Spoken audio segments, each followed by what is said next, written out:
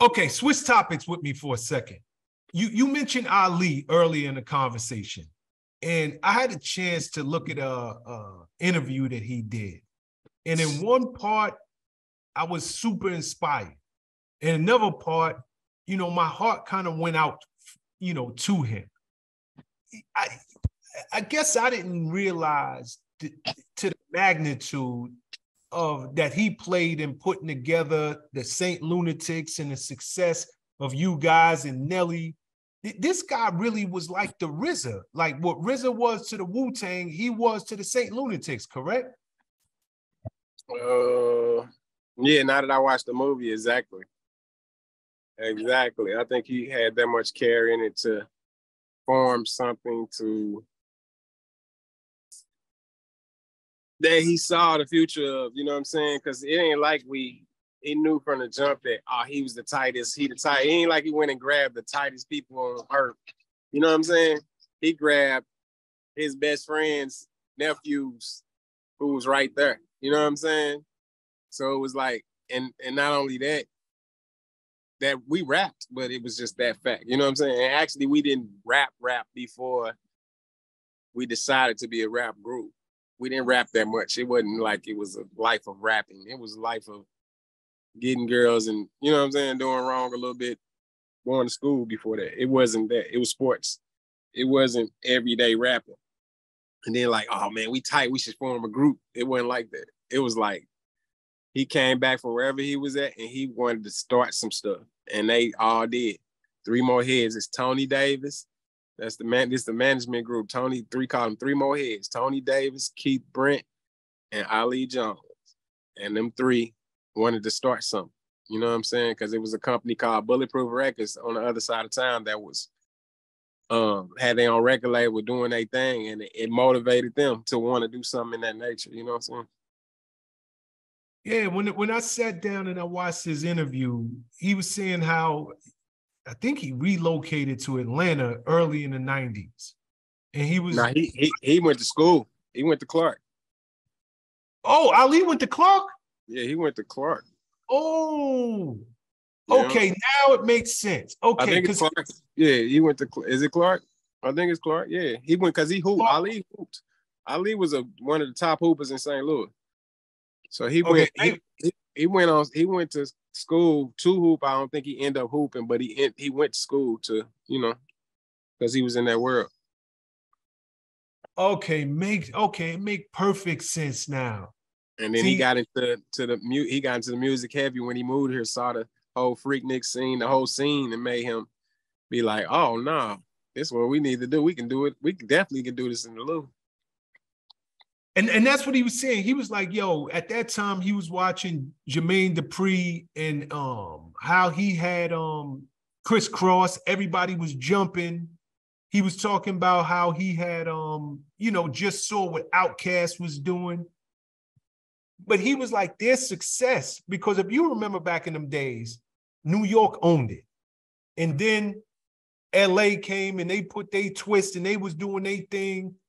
And he was like, yo, the reason that Atlanta was able to break out and become the powerhouse that it's become is because they really owned Atlanta swag. They owned Atlanta style. They wasn't trying to emulate anybody else. They was from the South. They was using their lingo, their slang, the way that they move, and they was putting it out there loud and proud. And he was like, yo, when I went back to St. Louis, I was like, yo, we could just recreate the same thing that they got going on in Atlanta, but for the Midwest. We got our own slang. We move a certain way. So he was like, yo, we immediately just started to look to put together a group. And, he just, to your point, yo, I just called on my friends. And here's one thing that really stuck out. He was like, yo, I didn't want nobody talking about gangbanging, nobody cussing, nobody portraying negative images. And he was like, a lot of people just fell off. And the 5 that stayed became the Saint Lunatics. Is that the way you remember it? Yeah, there was a lot of us in there. It was at least about 9 to 10 people trying to rap. And it ended up being, by the end of the night, it ended up being 5. And that was skilled. That was just writing wise, like putting something on paper wise. And then the next step was, because it really was like 6 of us or something like that. But the next step was to try to cut out certain words, try to cut out certain things, like, especially if you was doing it right now. You know what I'm saying? So if you selling dope right now, try not to talk about selling dope. You know what I'm saying? Like, let's not sell dope. Or if we getting girls, why are we talking about killing and dealing?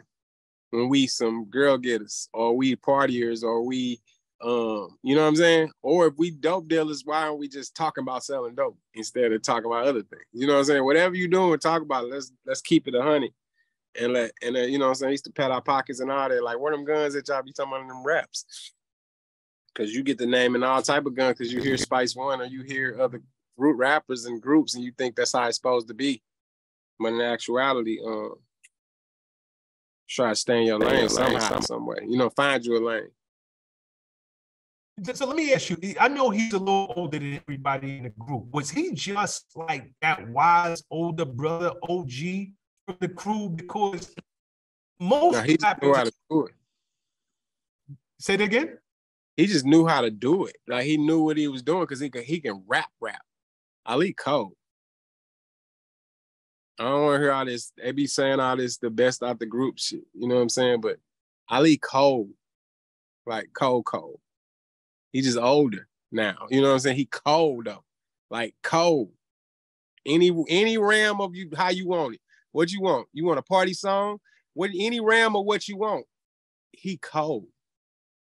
You know what I'm saying? Like, I'm talking about, like, lyricist-wise, like, top 5 on earth. He cold with words. You know what I'm saying? He literally can hold back on things to make it fit a song. You know what I'm saying? He know what he's doing, but if you go back and listen to everything, you can hear him now as a grown person, like, he said that? That's what that meant? You know what I'm saying? Like, I go back right now to the Lunatic album, Free City, and listen to it and be like, whoa. You know what I'm saying? Like, that's what that meant. I didn't even know what that meant at 20. I don't know what that, you know what I'm saying? Like, now I see clearly, and that's what we was talking to. Our demographic was high schoolers and college students and people in their 20s, you know what I'm saying? So, and he talking for 40-year-olds, but he 28, you know what I'm saying? Like, it ain't like he 40, he 28 with just mature thoughts and just a mind, man. He got a big ass head, man. It's Yo Gotti and Ali, man. Both of them is the same humans on earth. Both of them could do that. He could be doing he can be running a label. Right now, one of them labels, Universe, somebody need to, they missing out. What's up, guys? Thanks for sticking with me to the end of the video. Truly appreciate you. If you like anything you heard here today, go ahead and hit that subscribe button. And if you know anybody that can benefit from this message, feel free to share. Peace and love. Make every move a power move, and I'll catch you all on the next video.